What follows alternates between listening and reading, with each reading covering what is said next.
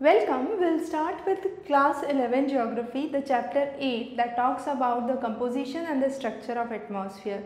Now we have covered atmosphere in detail in a separate lecture, but here we would try to focus on a fundamental idea as to why we need to study environment, what are the various components and the structure. Now if we think, we will find that most of our time we devote is in breathing activity, and that is something that goes unnoticed. Next to that we have drinking, which has a higher frequency, then eating. So you have eating with the least frequency and breathing with the maximum frequency. Therefore, it's very important to understand the importance of air and study about the atmosphere as such. So 99% of the mass of the atmosphere occurs in the top 32 kilometers of the surface. So if I start from the ground up to 32 kilometers, you have maximum of the atmosphere mass that is confined, and which is 99%. Now as we know, the gas that we breathe in is colorless, odorless, and if it blows with a very slow speed, we call it wind. If it is fast, we call it storm. So you have different names based on the frequency of the air that is blowing. So a blowing air is known as wind. Now when we talk about the composition, oxygen is not present beyond 120 kilometers. So if I move 120 kilometers up from the ground, beyond that there would be no oxygen that would be present, and beyond 90 kilometers I would have no carbon dioxide and water vapor that would be present, or water that would be present. So if we look by composition, the maximum volume of the gas that is present in the atmosphere is nitrogen, followed by oxygen, then you have argon, and then the trace amounts of carbon dioxide, neon, helium, krypton, xenon and hydrogen. So you have the maximum volume that occurs in the form of nitrogen, followed by oxygen. However, when we say carbon dioxide amount is increasing in the atmosphere, we are talking about the increase in the minute amount that we can see here, which is less than even a 0.1%. So it's 0.036%, which is nearly negligible if we talk in that sense. But still, carbon dioxide is a very interesting gas. Now what is the uniqueness of carbon dioxide? This carbon dioxide that is present in the atmosphere is kind of transparent to all the rays that are coming in. So all the insolation, the incoming solar radiations, it is transparent, and it does not allow the outgoing radiation. So what is happening is most of it is being absorbed on the earth.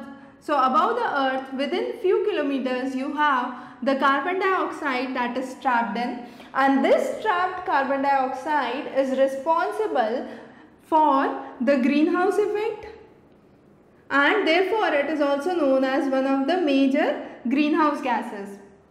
This volume, how does this increase? This carbon dioxide increases in the atmosphere due to burning of fossil fuels, then due to industrial waste, the industrial pollution that is being occurred, the household pollution, the process of formation of electricity. All these processes lead to increase in the carbon dioxide in the atmosphere, and this carbon dioxide rises the temperature.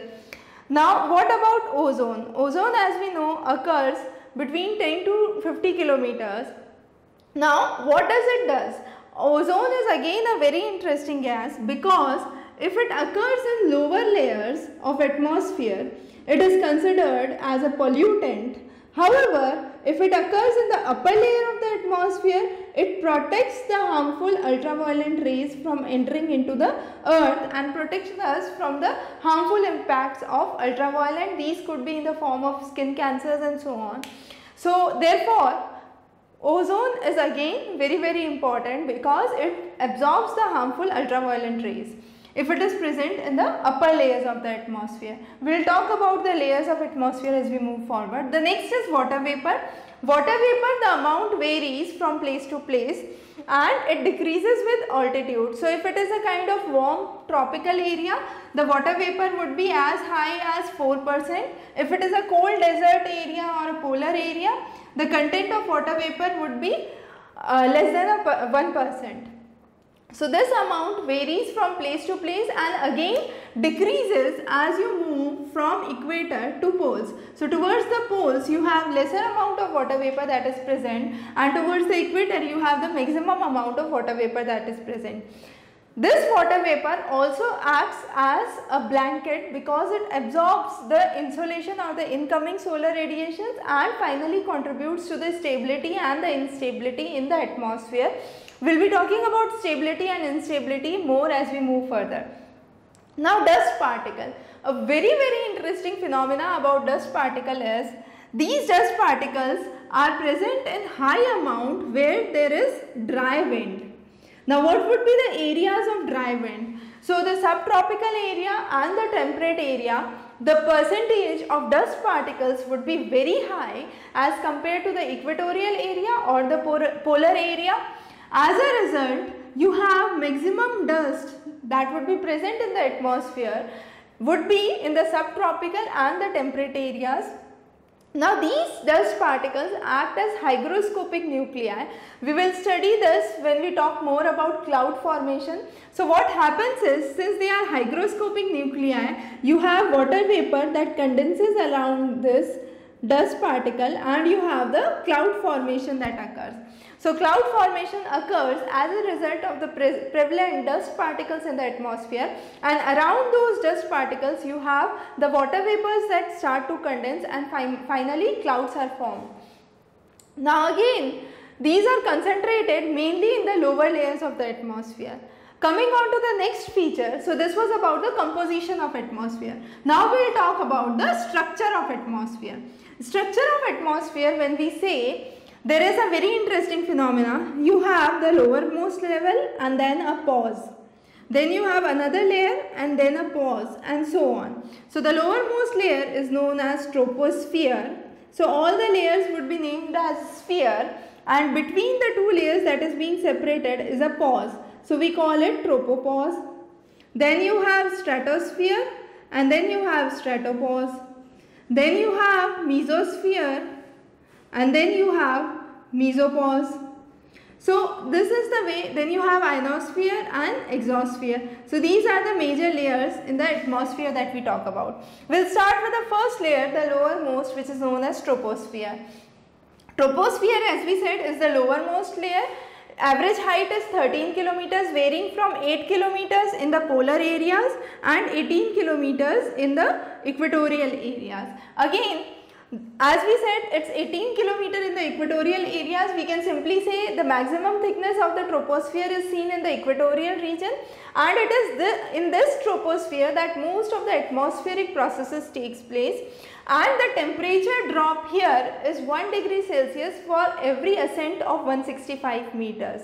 So with every 165 meters you would have fall in the temperature by 1 degree. And most of the biological activities also take place in the troposphere. Tropopause, as we said, is a layer that separates stratosphere and troposphere. Now this ranges from minus 80 degrees in equator, the temperature, to minus 45 degrees at pole. So the equator, you have much more cold temperature as compared to pole. That is again a very unique phenomena. And moreover, in the troposphere, tropopause, as you can see, temperature remains constant, and that means for the equator it would be around minus 80 always, and for the poles it would be around minus 45 always.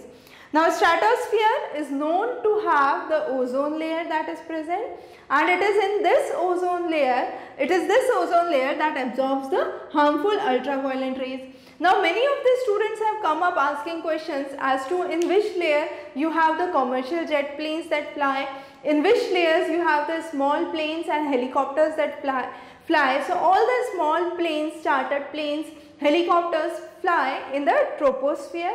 However, the commercial jet planes fly in the lower stratosphere, or the boundary between the stratosphere and the troposphere. So that's again very important. Stratosphere extends to a height of 50 kilometers. Beyond the stratosphere you would have the stratopause, and then you have the mesosphere that extends up to 80 kilometers. In the mesosphere, as you can see, the temperature decreases. So in the stratosphere you have the temperature that increases with height. However, under mesosphere, temperature again decreases with altitude and reaches -100 degrees Celsius at 80 kilometers. So it becomes -100 degrees Celsius at 80 kilometers. Next to it is ionosphere, extends up to 400 kilometers, and it is in this ionosphere that you have the various electrically charged ions that are present, and these electrically charged particles are called as ions. The main function of this ionosphere is to reflect the radio waves that are coming up. So it reflects all the radio waves, and again in the ionosphere you have the temperature that increases. So as you can see, for the temperature there is a kind of zigzag pattern. That means with one layer it decreases, with the next it increases, then decreases and increases. So that is the simple way to memorize how temperature moves with every layer. Exosphere is considered as the outermost layer, highly rarefied, and you do not have kind of much gases that are present here. So it's extremely rarefied, that is exosphere. Now there are certain elements that are present in the climate. Most importantly, when we talk about is the temperature and the pressure changes in the atmosphere. Temperature changes with the layers we already talked about. We will talk about this more as we move on to the next chapters. So some of the major elements of climate change include temperature, pressure, winds, humidity, cloud and precipitation. And again in the previous lectures we have already talked about this. Just a brief recap. There is a difference between weather and climate. So weather is a kind of day-to-day phenomena. However, climate is a phenomena that extends over a period of at least say 30 years or more. So you have the climate that is governed or defined based on an extensive range of time period in contrast to weather. So in this chapter we talked about the basic composition and the structure of atmosphere. In the further chapter we will talk about winds and more features of climate. So stay tuned, do subscribe to our channel. If you have any doubts or queries, leave those as comment below the video. Have a very good day ahead.